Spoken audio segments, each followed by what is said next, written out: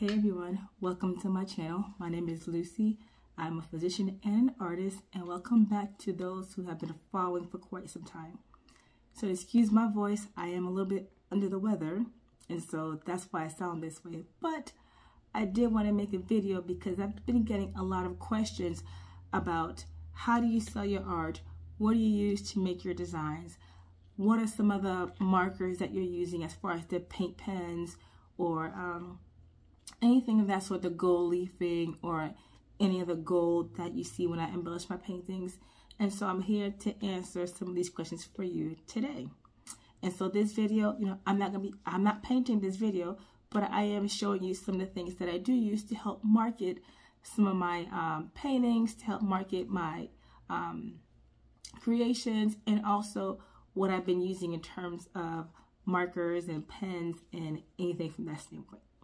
The first thing, I'm wearing gloves because when I do touch some of these paintings and some of these prints that I made also, I don't want to get my fingerprints on them, any oils that I have on my fingertips.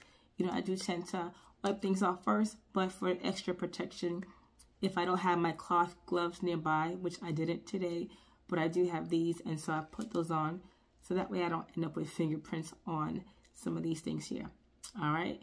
When it comes to finding out what your market is, it takes time to build up your clientele. It takes time to figure out what is your actual goal, what you intend to do with yourself, right? And what I mean by that is, am I creating art just to create and then just sell just because people are doing it? Or is this something that is an actual business for me? Is it something that I tend to pursue long term, or is it just a hobby that I just want to be able to feed in and feed out?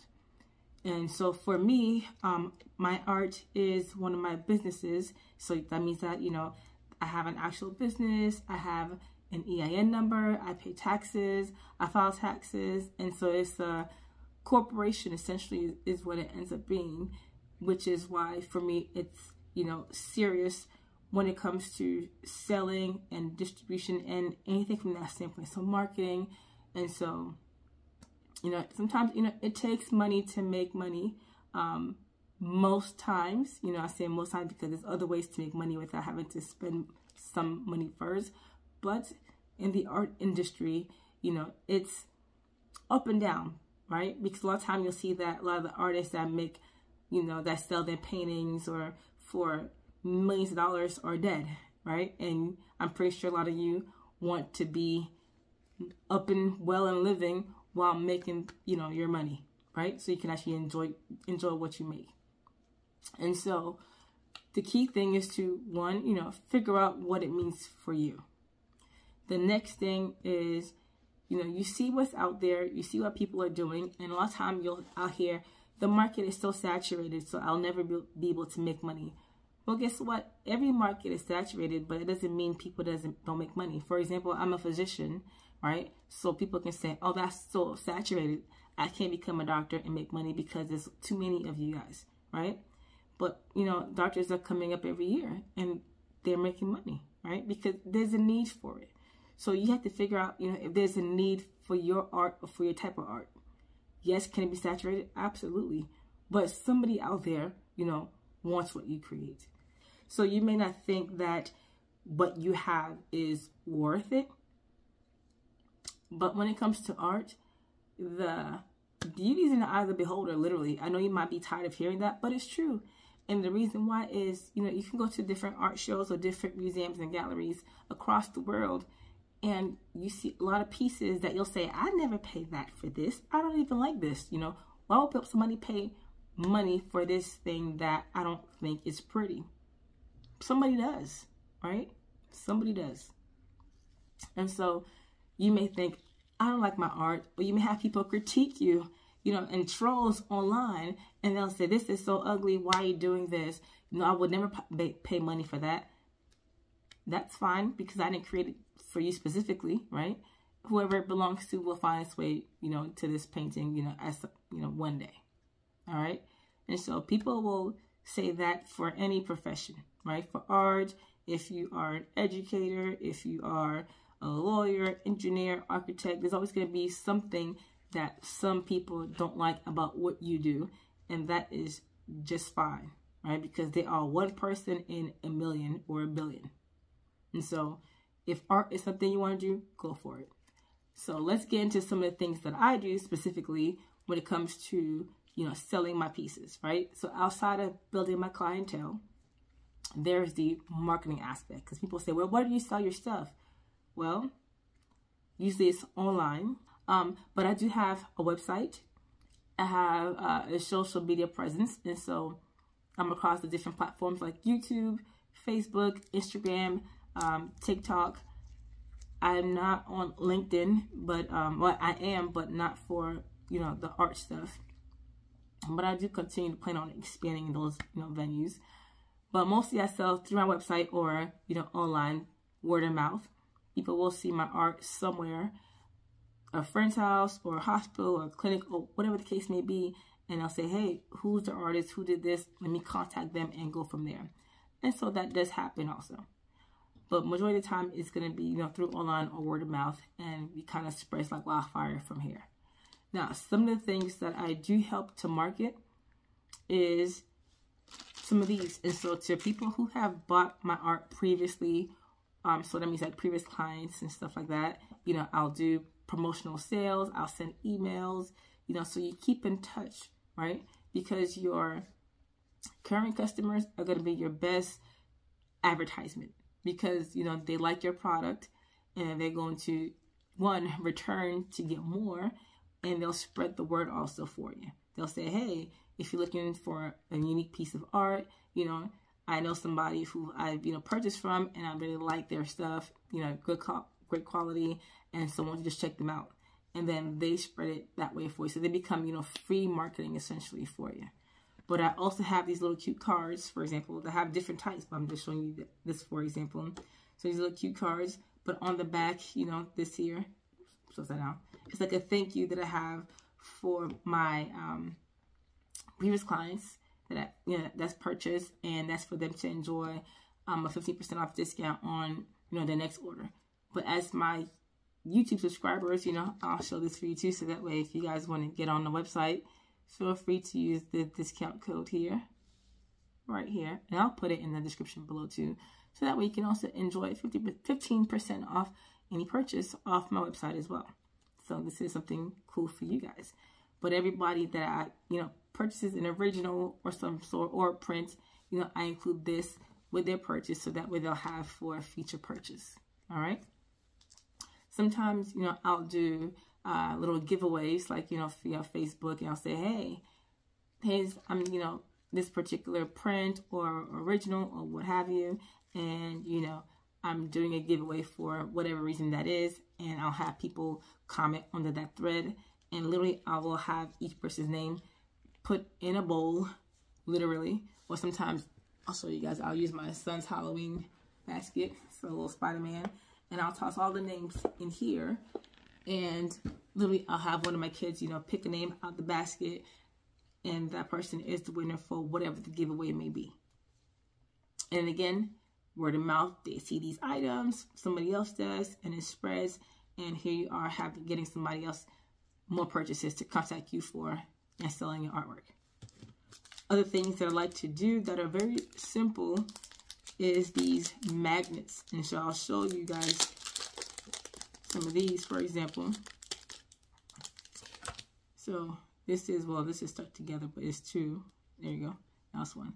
So magnets are some of my pieces that people really like, and I turn them into little magnets, and I do those as little thank yous, giveaways. So you purchase a piece from me, and there's a little envelope that I also attach when I mail your stuff out, and I put either a little magnet or again something else to say thank you. And people love these. If you're doing art fairs, little other shows like that, or you're out selling art, garage sales, whatever the case may be, but having little things like this, little trinkets, people will gravitate towards little things because it's easy to carry, it's easy to put somewhere, it can fit anywhere, and always seen because it's on the refrigerator, so you go to the fridge quite often, right? And that's another way to continue to market yourself on a daily basis to people, right? And this way they can always come back to you because they say, hey, I got this magnet from such and such.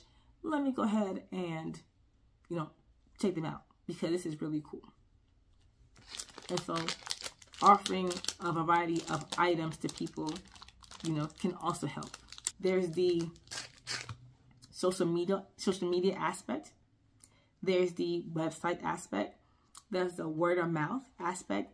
And you are going to be your biggest cheerleader, right? Your biggest marketing person. And so if you have your stuff on a t-shirt or a bag, because I have my stuff on bags and t-shirts, and when you're walking around town, people will see these things on you and say, wow, this is a really cool design. Who made it? I did. Really? Do you have a website? Do you have a business card? Absolutely. And then this way they can go on, check it out, and boom, you have sales, right? Now, when you do make a painting, and let's say you make a painting, there's plenty that I make that I do not like, and they'll sit around for months to years, and then I'll come back to them and say, hey, let me embellish, add some things to it, and see what happens. And so when I do that, I tend to pretty much, you're recreating a painting. So a painting that you probably didn't sell, or you probably didn't even show to anybody because you thought it wasn't sellable, right? And then you recreate it, and then now it's like, whoa, now I have this piece that I definitely want to market. And people will say, hey, what'd you use? How'd you do it? And so always be able, if you want to, but sharing information with other people, it does not diminish any sales that you have. It just brings more people to you. So here's some things that I use. For example, I have a gold leaf pen or leafing pen. So here's this one here. And again, I'll put all this stuff in the description below for the video so you guys can see this. So I'll use this to embellish at times. I also have some deco art. So this one here, the DecoColors. This is white, I believe. This is acrylic pen.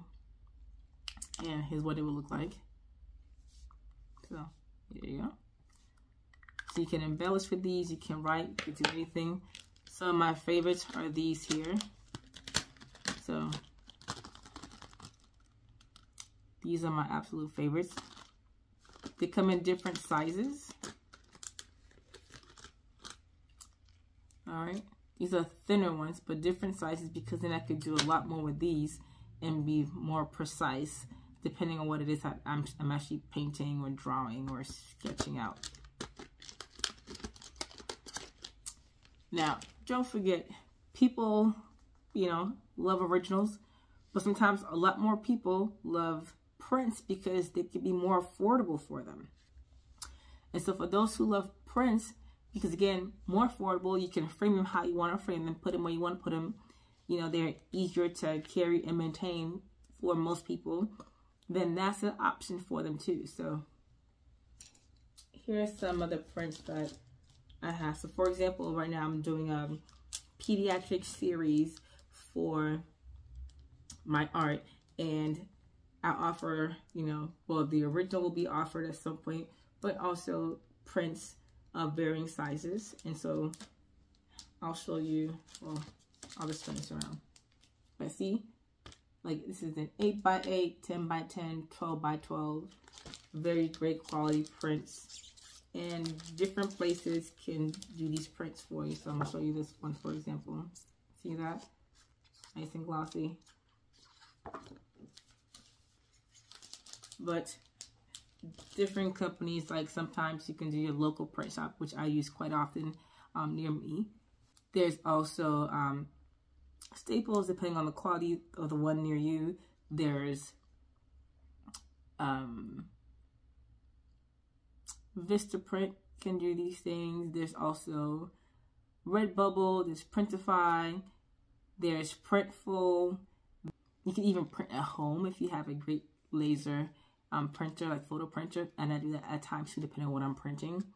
So all those different things can get your prints out there. The key thing is just to start, you know, use various services for printing the same image and see which one gives you the best quality for what you're looking for specifically, and seeing what all they offer. All right. Now, when you are doing these, for example, right?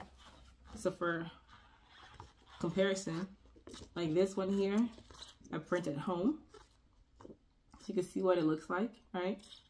And then if I want, you know, bigger, I may, you know, go somewhere else to get it printed. So this is bigger, right? And so very similar quality, it's about the same quality I would say anyway, right? But the scale is just different as far as if I need this size I can do from home. If I need a lot bigger, I want to make sure that whatever I end up using, I can get the same quality or even better. But at least, you know, I know that I have a good quality printer at home, so I need whatever I use to match that or surpass it. So these are some things to consider also when, you know, you're wanting to go out there and sell your artwork. You want quality, right? Even when you're using the different canvas, for example, if you're painting or you're doing fluid art and there's different canvas types, there's level 1, you know, level 2, level 3. You want to make sure that, you know, you're using very good quality, but when it comes to pricing, that's when things can get tricky, right? Because you want to be able to make sure that your price, one, matches your experience and the quality of your work, what you're using, as far as the paints, or the pens, the canvas, and the varnish or the finish. Everything has to be very good quality to sell out quality prices, right? So for example, if I am an inexperienced artist and I just started doing fluid art, you know, a month ago, and my stuff is okay compared to some others out there, what am I going to be selling my things for? Like if I'm doing a small 8x8 canvas, and again, I'm a new painter for about a month, fluid art, and I'm trying to sell my 8x8 for, you know, $500, unless if it was really, really good with the most amazing quality of everything, potentially, right? Maybe. But if it's not, you know, as good as what you see out there, and you didn't use, you know, the good quality paints that will fade over, you know, over time, over a short period of time, and the varnish you use, you know, won't really protect the painting for a duration that is deemed, you know, acceptable, right? Then you have to think about, you know, how you price things. And there are different price charts out there. You know, there's not one particular that I use, to be honest. But one, you have to know your worth. You have to know at least what the materials that you use were. So when it comes to, you know, selling and setting prices, one, the materials that you're using, you know, price them out. You know, make sure you know, whatever you do, you want to sell for a profit, right? You want to at least, you know, make back what you spent on, you know, the materials, like the canvas, the paint pens, you know, the varnish, whatever it is. You want to at least make that back and a little bit of a profit. And so when you're selling, if you offer free shipping, right, just make sure that you're aware where you are shipping to, because shipping to, you know, California versus shipping to Texas or New York, you have the same item that you're shipping to, you know, to those 3 different locations, and with very different shipping prices, right?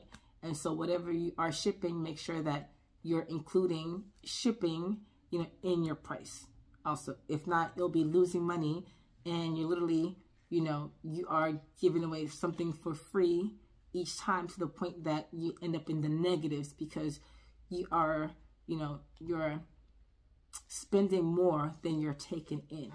What I mean by that is, if you spent $25 on materials for a painting, and then you sell it for, you know, $20 and offer free shipping, so that means that you already lost $5, and whatever amount, let's say shipping was another $5, so that means that you lost $10 already.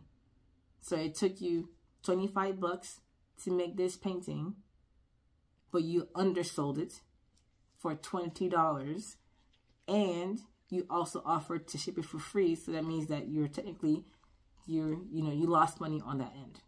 So just be mindful, when it comes to that, right? And, and it takes time to get comfortable pricing your stuff, because you're always looking at others, and people will say, oh, I would only pay this for this. But somebody else may say, oh, I want to pay anything for that. While somebody else may offer you 10 times as much than you ever expected for the same thing. And so just keep that in mind and make sure that, you can stand your ground, know what you're worth. Is going to be one of the key things, right? Another example is if you decide to frame something, is the frame included in the price, or is the frame not included? And if it's an original, what that cost is, versus not. And so here's one of mine. All right. So this is framed, right? And, solid frame, varnished, so not resin, and as far as the pricing, it varies.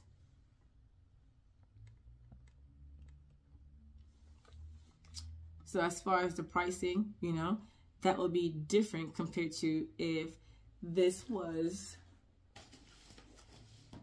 a print.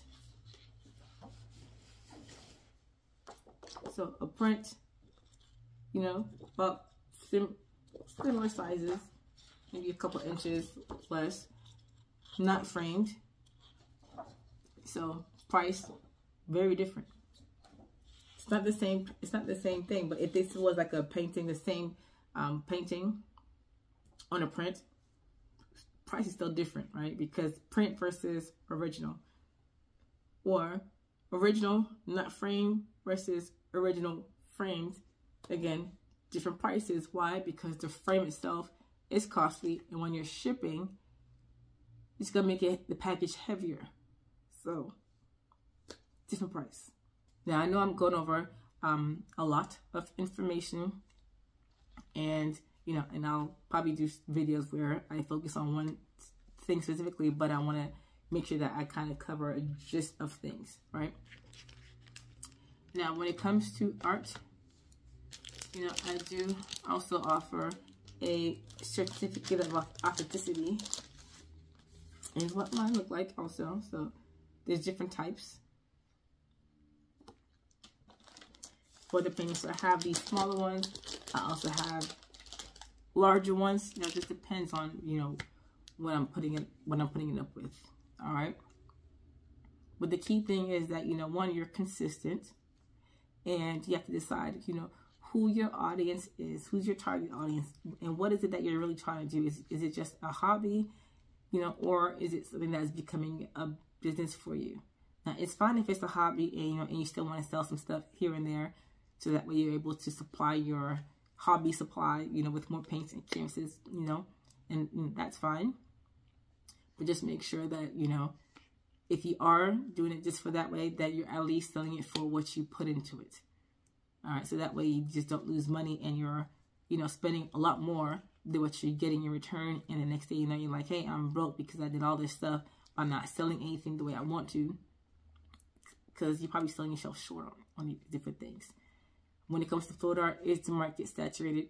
Yes, but it's saturated for a lot of different things, even if it's not fluid art related. It's saturated for, all kinds of professions.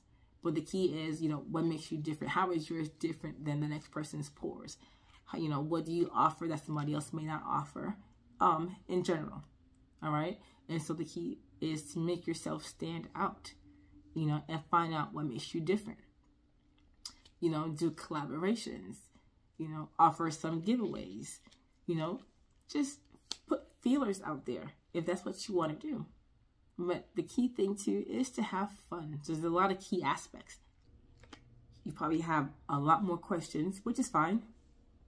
You can go ahead and, put them in the comments below, and I'll do my best to answer all the questions that you have. You can also check out my website, which is below in the description, and you can also use a contact us link through our website to ask more questions if you need to, which is totally fine. But just so you guys have, again, a quick recap, offer thank you cards to your audience, you know, little trinkets, you know, to your audience, whether it's keychains, magnets, whatever the case is. Have different things available with your product on it. If you're embellishing or you're just, you know, doing artwork with just paint pens, here's some of my favorites. So I like to use these, different sizes. Here's some other ones, different sizes. Comes with a whole bunch of them. I used so much with making my other ones that I had to buy some new ones, so I'm glad they came in time for this video. Lots of new ones here, so can't wait to open all these. And don't forget, offer some prints. You can test out your home printer and see what kind of quality you get. Now the paper, I got the photo paper. You can get those from Staples. You can get them from Walmart, Amazon, anywhere online. Just make sure you know which one fits your actual printer. Make sure that your ink and printer is a type that can actually do this as well. And again, free marketing, right? So whether you're using social media for the free marketing, you know, word of mouth, you know, you have your pieces, you know, at a friend's house, or let's say you donate some of your paintings to a shelter of sorts, or, you know, community center, and people will see it, right? And then they can ask, hey, who did this? You know, where'd you get it from? Because I want something for me also. And then, you know, it just rolls out from there. All right. But again, thank you guys for being with me and watching. I know I'm under the weather, so my voice is not the best, but I hope this was okay for you guys. And I cannot wait to see you guys again next week, which at that point I will be painting. I'm in the process of mixing some paint for something. I haven't done like a Dutch pour that I actually really like in a long time. I've been working on an anatomy series, and so as you've been seeing, if you follow me on social media, and so, but I'm looking forward to getting back in and getting my hands dirty with some good old Dutch pours and go from there. All right, so I will see you guys next week. Take care, and again, thank you so much for your support. Thank you for watching. Thank you for sharing, liking, and all of that. All right, and so looking forward to seeing what you guys come up with, and we will talk soon. Good day.